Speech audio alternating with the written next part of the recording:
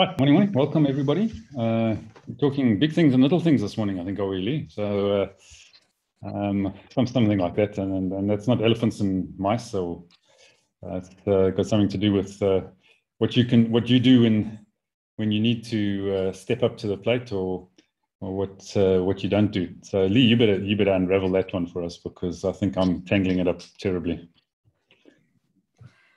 Not at all, Ivan. I think that's exactly it is. You know, it's that what do you do when you do have to step up to the plate, or when huge demands are being made on you in a particular life situation, or you've got a big goal that you're wanting to achieve, or an end that you have to reach, and what is it in you? So this really came from Trevor from yesterday. I was really struck with this. You know, we were talking about for Leo's sake, I wanted just to, we did a reflection yesterday on the good old story of the professor and putting the rocks in the jar, and then the little pebbles and the sand and the water, you know, and the rocks being your priorities, that if you don't get those rocks in.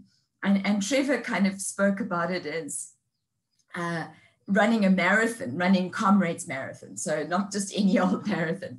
And what do you do when you hit the wall and you throw the big stuff in you? You know, what is it that you've got in you that you can bring to the fore that's going to get you through to the next 20 Ks or 30 Ks? And then when that's done, you know, what's the little stuff that you can keep pushing and pulling to get you to the finish line? And I was really struck by that picture, and it made me reflect on, for me, the last 10 years.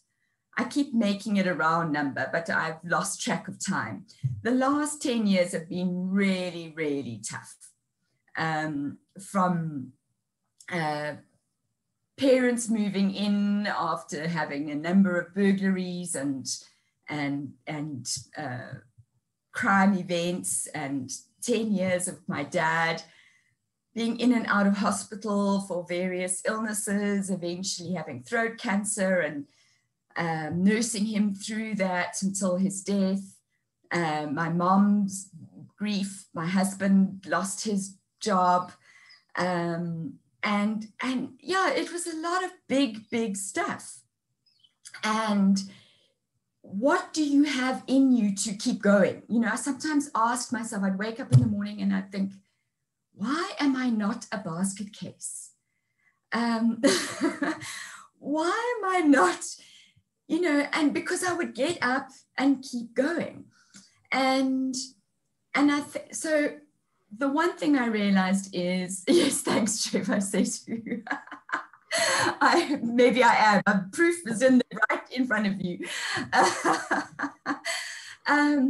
What is it that I have within me? You know, is there some inherent strength that I have? And so I think, okay, there are some things that I've been given in life that helps me to do this. I think being the oldest child, you are already on the front line. So I think that I always come back to, yes, I had to do that. I had to pick up the stick. I had to keep going. It's something that was in me. It's probably part of my personality. I've taught, you know, I'm the A student. So, and it's interesting. I've just been reading an article in Psychology Today about the big 5 personality traits. I can't remember them all, but one of them is conscientiousness. It's the dullest, right? I mean, how dull to be conscientious. And yet they say that is one of the most important traits for success, because basically it just says you get up, you get on with it, you keep doing it until it's done. And it's that plodding. And so I think that's, I'm a plodder. So just keep at it. And I realize I've started my Lego, everybody. For those of you who don't know, I got Lego. I got to make up the Hogwarts castle out of Lego. And it is exactly what works for me. And if I think about, so what is it then? It's so methodical. You take one piece, you know, you get this whole array of mishmash. It's all mixed up together. You sort it. You take one piece, you put one piece on, that piece goes on to the next piece. It's just the step-by-step process. And then the last two things that I want to add into the pot in terms of, so what is it that else that you bring to the party, is I learned to ask for help. As a strong, independent woman, not something that I find easy to do. And even ask help from my daughters, which is even more difficult because, you know, you're predisposed to look after and care for and not be cared for by your daughters. So it takes a tremendous amount of, I don't know, sort of acceptance to allow that that receiving of help, but it is help, and wider family and friends, just being there on the edges, just a supporting message, a help, you know, the cheers. You need a few cheers every now and again to say, okay, you can do it, Lee, you can do it. And then the last thing I want to say is my sister and I did this 301 kilometer walk. So talking to my sister for 10 days, you know what? That was food for years. I was able to feed off that time with her. It was tremendously resourcing. And then there was one particular moment where I can do uphills. I'm very happy. I can slog up those hills. I don't mind. The downhills are really on my, I don't know, I just really, really battled. And the difficulty with the uphills is that inevitably there's a downhill. So there was one particular hilly section where in one day where I just kept being jarred. And it just felt like it was the epitome of my life. It's like I get to the top and then I just keep getting down. And I got to the top of the hill on this one particular occasion, and it was absolutely exquisite. One rolling hill after the next.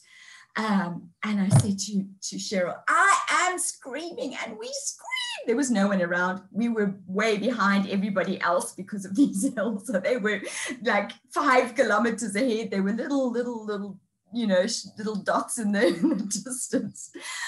And we screamed. It was joyous. So that sometimes that's the little stuff or the big stuff, I don't know, that you need to do every now and again. That's going to get you over the next hill and the next downhill. So that's my sharing about the big and the little stuff that's in us to keep us going.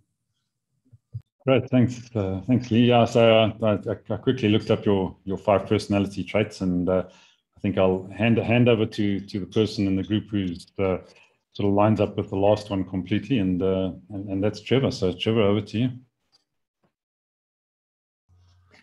So I don't want to be neurotic, but Lee, I think this is all about perspective, for goodness sake. You know, as I was listening to you over the last 10 years, I was sitting thinking, and so what? There are plenty of people who would just love to have had a life like yours over the last 10 years. This is all relative. It's all about perspective. And then you go and cap it all by turning around and saying, hey, I love going uphill and I hate the downhills. You have not run Comrades. And there's Ed, look at him.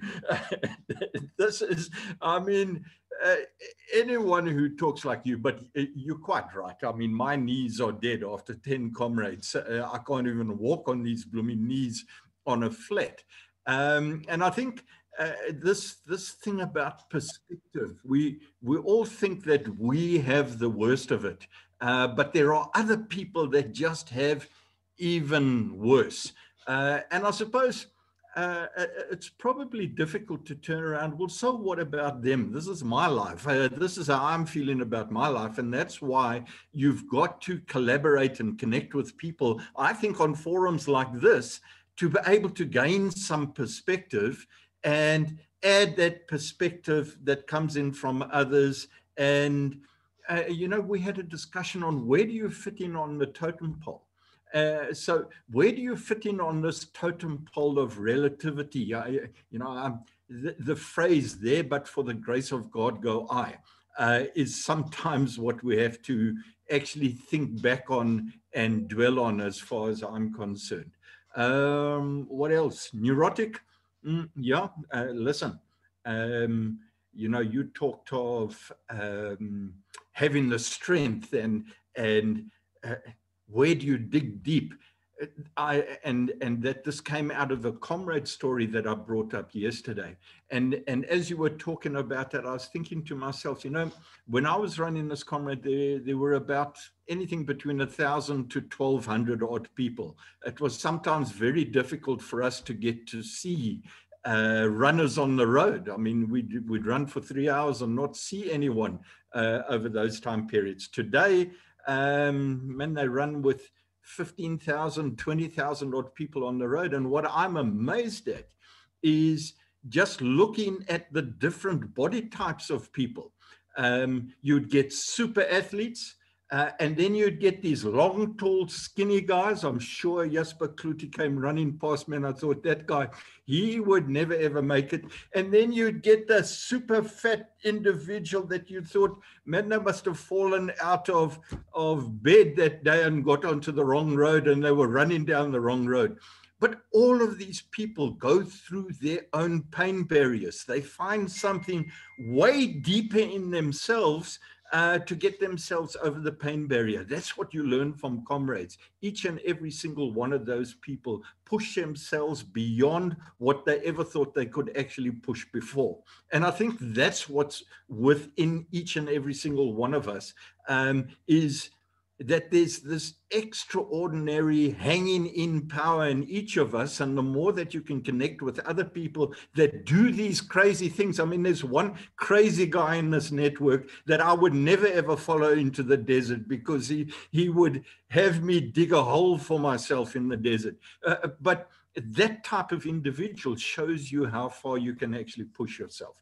So lovely topic. I suppose I better stop talking.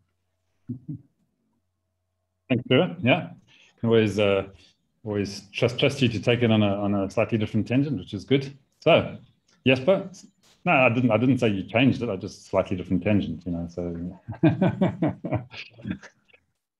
trying to be kind this morning after calling you neurotic. So, yeah, Jasper, you better try and rescue me from this one. Well, I'll take it on another tangent. I'll go back to Lee's opening statement about what is that thing in you that make you just push through, whether you think at that point you have the resources or not. And I don't necessarily have an answer, but I'm going to try and come to an answer as I just share some personal experiences. And in 1994, we were just, so financially I was already unemployed for 2 years. So I was retrenched in 1992 and gradually living off the remainder of our bond because I tried to pay up my bond, but I had some excess there that we dipped into. And then and building, all I had to do, could do at that stage was building our New Life business. And with not too great success, I eventually earned half of what I earned as a salary. And then I was basically pulled into Uganda. So someone, 1994, our borders came down, a new democracy, people started moving into South Africa for opportunities. And one such gentleman from Uganda came to live in South Africa, and he somehow ended up in my organization. Highly clever, brilliant man. But he kept saying the opportunity lies in Uganda. And all I knew about Uganda was Idi Amin and a country in civil war. And I certainly had no desire whatsoever to go there. But also, for those of you who don't know, Africa is 5 times more expensive than anywhere in the Western world because of the lack of infrastructure. So a very crappy one-star hotel will cost you what a five-star hotel will cost you here in South Africa. So the cost of doing business there is enormous. Anyway, I ended up, somehow they say, just come and talk to us here in Uganda. And they started to use the products and flew it out by plane. And the New Life head office clearly told me not to, that they're not ready, they're not going to move into Uganda. So I went basically to tell people, thank you for supporting us on the products, and that's basically all you'll be able to keep doing, but we cannot come into your country yet.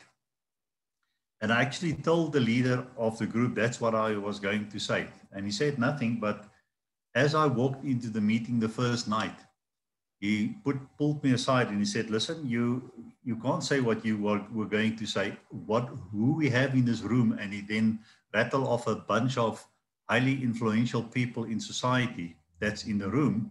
They are here to know how are you going to do it. And I had no idea how we're going to do it because I had clear instructions that we're not going to do it. But I had a quick prayer and I thought, well, the best way is to be honest. So I did the meeting on the basis of, I'm here to tell you that we can't do it, but if we are to do it, this is the only way we can do it. And I laid down the rules like we need investors who would have the money and then we would start a depot, etc., etc. Knowing that the average earning of a middle management person is a fifth of what we were earning, let's say in South Africa. And I couldn't see how everybody could come up with the money. But I'm now talking 1994, and I put down the rule that they had to put down $1,000 to become an investor. That was the Monday. By Friday, when I flew back out, I had 5 people committing $1,000 cash. And I flew back with $5,000 in my pocket, and that's how Uganda started. And 6 months later, the company moved in. But I can tell you, and during that week, I investigated how would we bring in products, where would we store it, and basically planned a business that I had no previous experience on. But I prayed, and God sent me people who were familiar with the import-export side. So I think, to answer my own question, you sometimes just find yourself in situations that you haven't planned to be there. If anything, you would not want to be there. But once you're in it, it actually has the seed of opportunity. And because of that breakthrough in Uganda, within the next 6 to 12 months, we open up in Kenya, in Tanzania, in Rwanda. And that was the start of us building our Eagles Nest Lodge and Convention Center here in Fourways. So I think sometimes it's like almost a comrade. You're on the road. Now you just have to, there's no way, unless you want to quit and an ambulance pick you up. The only way you get to the other side is put another foot forward in front of the other and just run to the next, what do you call it, the water station. Fortunately, they're about 2 kilometers apart. And how I motivate myself is just get to that tree. When you get to that tree, you can walk. Then I walk to the next tree and just see if you can jog to that next telephone pole. So it's literally breaking down the problem in front of you, knowing that the only way through the storm is through the storm. It's not to stay in the storm. And yeah, I'll leave it at that. Thanks, Jasper. Well painted pictures there. Appreciate that. So, yeah, over to you for your thoughts on how you dig deep, if you dig deep. Very interesting that comparisons are absolutely meaningless. 10 years for Lee is 10 years for Lee, and regardless of other people doing comrades for 10 years, I think the reality is we have to learn from the people who have dug deep, and Jasper, thank you for that story, an amazing story in that, going to Uganda and having a no, and then how do you do it? Well, I need to get $1,000 from people who can't even afford 100. and then getting 5 at the end of that. I mean, I think for me that is a useful metaphor, because we all are on a path, you know. And when you're running Comrades, and you've done it, and I've never run Comrades, and so I've never had to dig as deep as people who have run Comrades are digging. I'm digging deep at the moment in trying to do my planking, and it's an interesting experience. And I think we have to learn to dig deep, because it's really is the only way to get through. I'm busy with this project, having disappointments, and the reality is that one has to dig deep. And you know, the way through the storm is just to keep going through the storm. You know, and I think one of the things I've recognized for myself is that it's not important to come first, but it is important to cross the finishing line. And I think for me, that is what digging deep means for me at the moment. So the journey will be another round. And so, you know, Lee, there's going to be another year.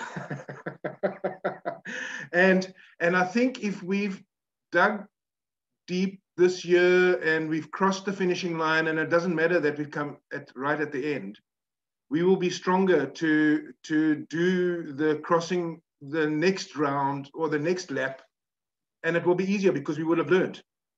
And I think it's good to hear examples like Jasper that says, you know, I have no idea what to do. You know, I prayed and I said, this is what we need, and I've never done this before, and I'm just going to keep doing it. And look what happened, you know, phenomenal results. So I think one of the challenges that I often run with is the belief in the vision. So when times get tough, the vision is often challenged in terms of, is this worth it? And you know, I'm reading this book of the SEALs at the moment, and you know, when people go through Hell Week after years, I mean, they've spent 2-3 years practicing and training, saying they're going to be the SEALs, and then when they get to Hell Week, you know, 80% of them fall out, give up. And I think we have to hold on, those of us who are willing to risk pursuing a vision.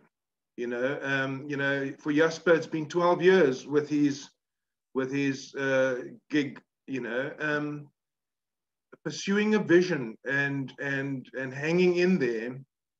You become as strong as you are for now, and then you become a little bit stronger, so that next time round it's a little bit easier. And I think that's kind of what I'm doing at the moment. You know, it's you know, I'm 63. I mean, why the hell am I doing this? You know, it's crazy. You know, I should be retiring, fishing at the beach. You know, is this worth it? Is this you know, is this wall to push through worth it, while other people sit on the sidelines jeering at you? You know, they're not encouraging, they're like jeering, waiting for you to fail, like vultures. You know, so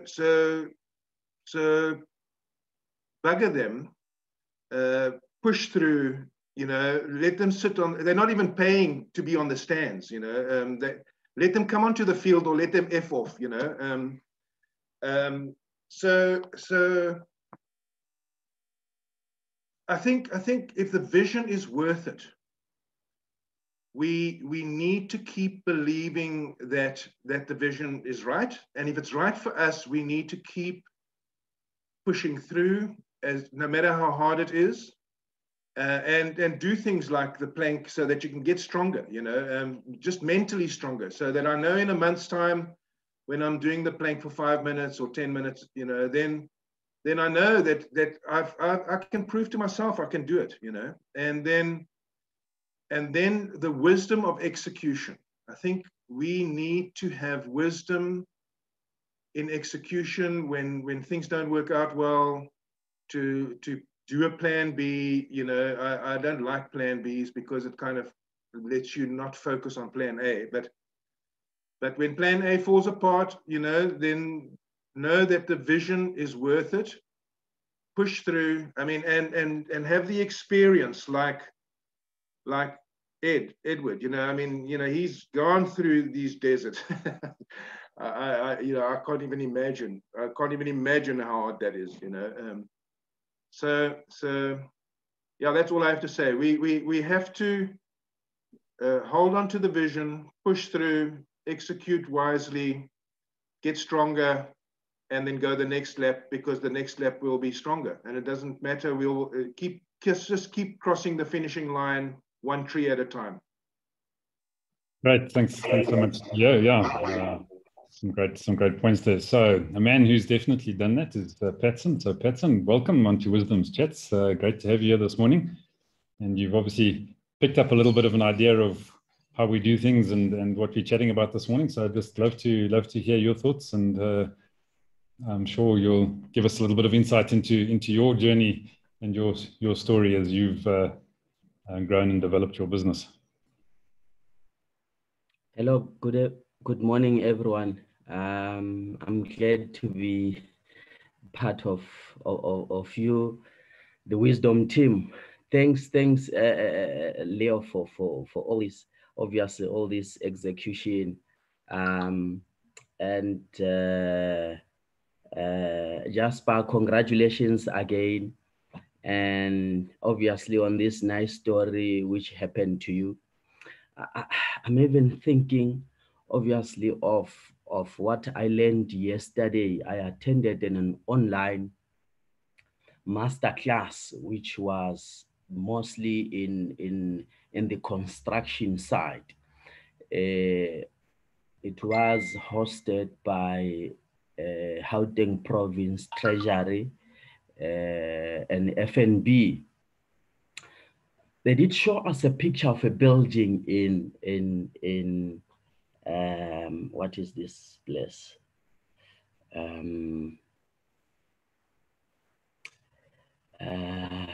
I just forgot this place in where the Guptas are. If somebody can, what is this place called? Dubai. In Dubai. Dubai, yes, a building in Dubai. So now they thought of the land, they thought of the building. Then they said, no, they need the land first. They need to have the building, they need to have the structures. But then what are you going to do with that? Now, instead of all that building, then somebody thought of tourism, to say, this is the best we can do for tourism. So everybody goes there for tourism. So in a nutshell, it was about changing the mindset, and changing the mindset in saying, what can you do regardless to the situations that you are facing? What can you do to succeed or to go to the next step and the next stage of your business and the next stage of your success? So yeah, it's a bit challenging, but I think with me now being involved with, obviously, you guys, the Wisdom team, I've obviously gained a lot. I've obviously gained, the courage. What pushes me through, obviously, it's knowing exactly what I want. Before I even approach the client, I have the price of the services. I have them in my head. Now, just on when was this? On a Saturday late, we received a call. Obviously, they phoned the office. The office called me. I called this client. He said to me, he has had 2 break-ins and he's looking for guards. One day, one night, for almost a month. Then he asked me to give him a code. And he said, because it's a residential for himself, he has to pay from his pocket. And then I said to him, I will give it to you at 12.5 per guard, which will be 25 excluding VAT. Then he said to me, Petson, you are way too far. And then I said, what's your budget? He said to me, the other guy quoted me 7,000 for both. Then I said to him, 7,000 for both. I'm paying my card, one card, 7 grand. So unfortunately, sir, I cannot assist you. But next time you are looking for something, let us know.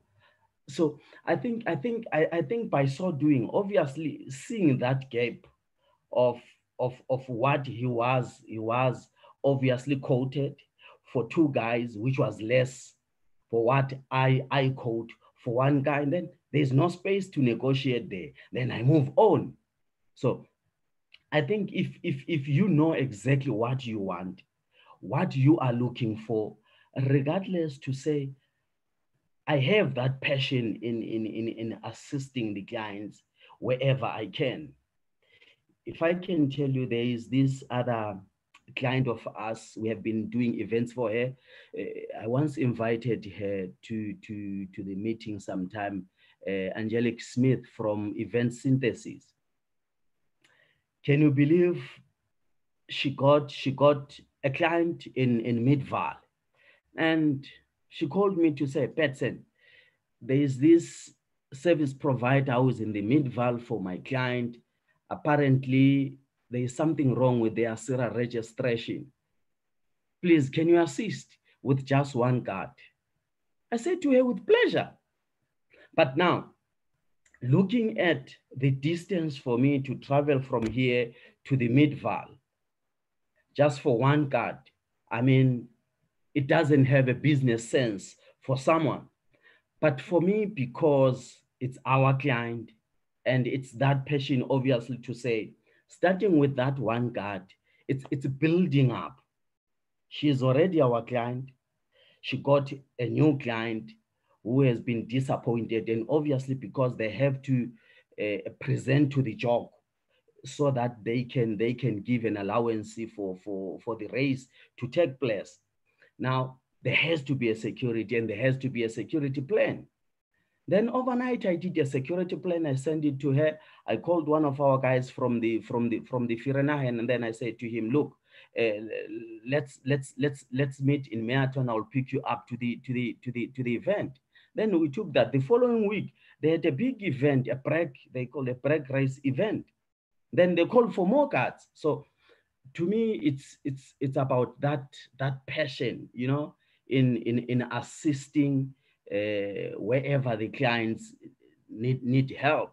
So that's where I come in, and with that, I get that satisfaction, obviously, in saying the client is happy. So this has kept me moving forward, although it's a bit difficult. Same applies with the training center.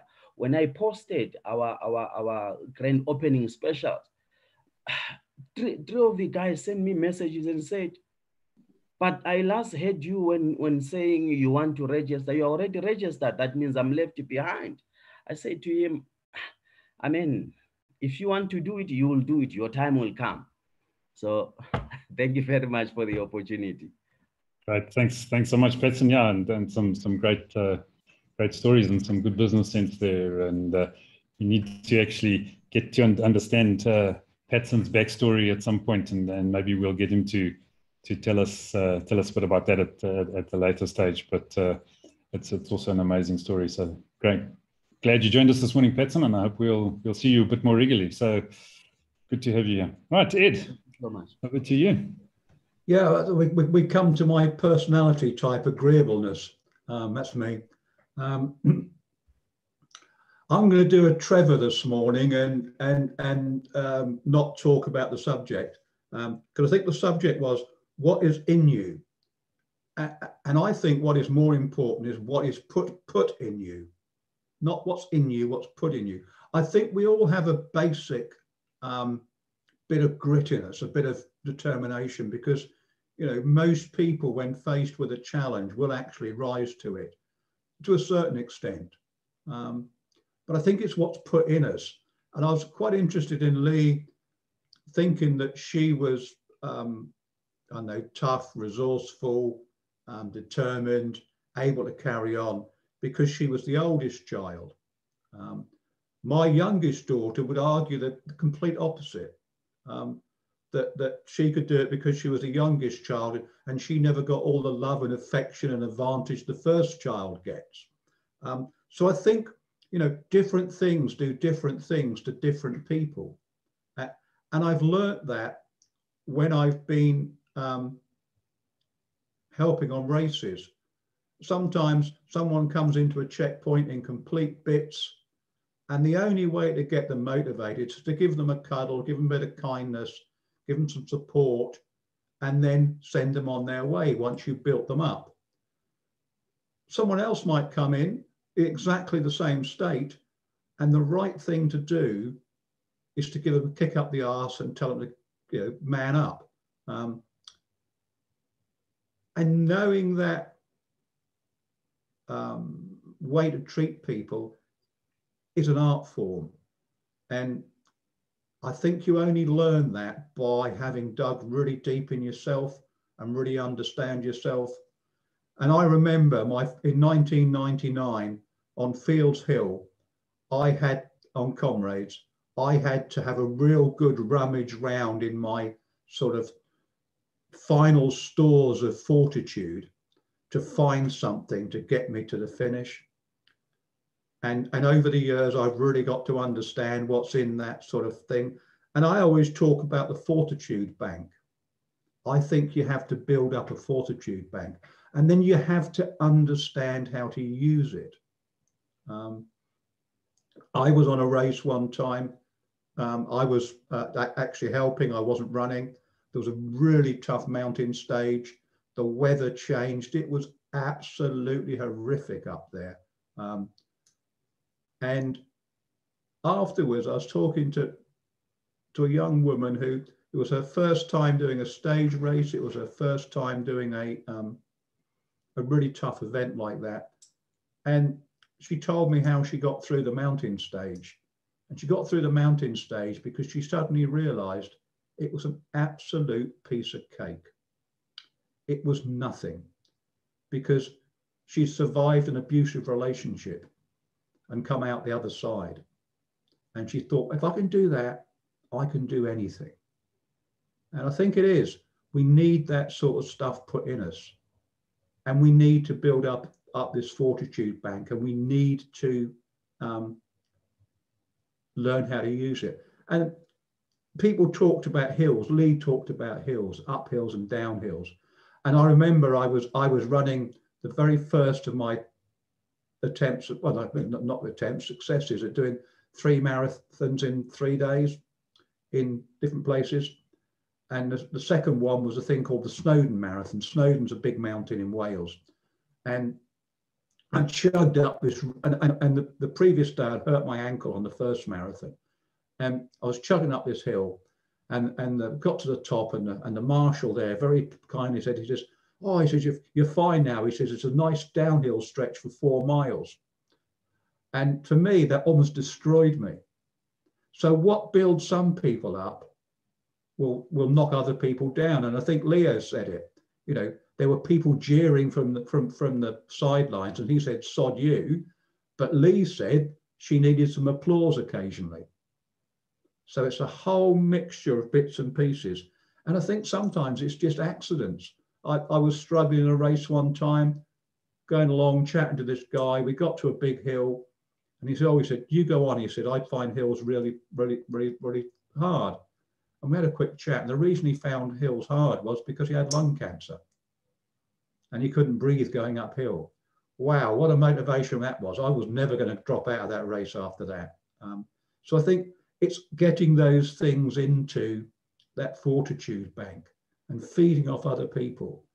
And I do wonder what would happen if we had different lives, if we had different parents, we had different experiences. Would we have more or less fortitude we got now? But I always tell people who are going to take on big challenges, go out and get yourself in trouble.